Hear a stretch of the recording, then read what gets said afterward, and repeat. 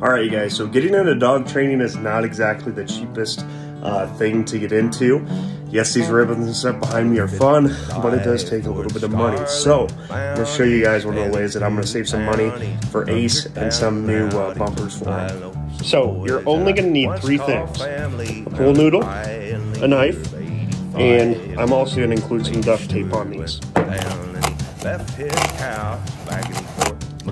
Once we get these cut down, we're going to go ahead and take a little bit of duct tape, and we're just going to put it on the edges, since these are going to be going in and out of water. Just be kind of nice to keep that closed. Once we get the duct tape on there, I do 3 pieces over the top, and then 1 more around the bottom, just like that. You got a bumper.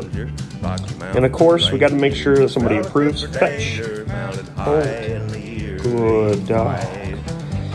Saves you a lot of money. These are $9 otherwise in the store for orange bumpers.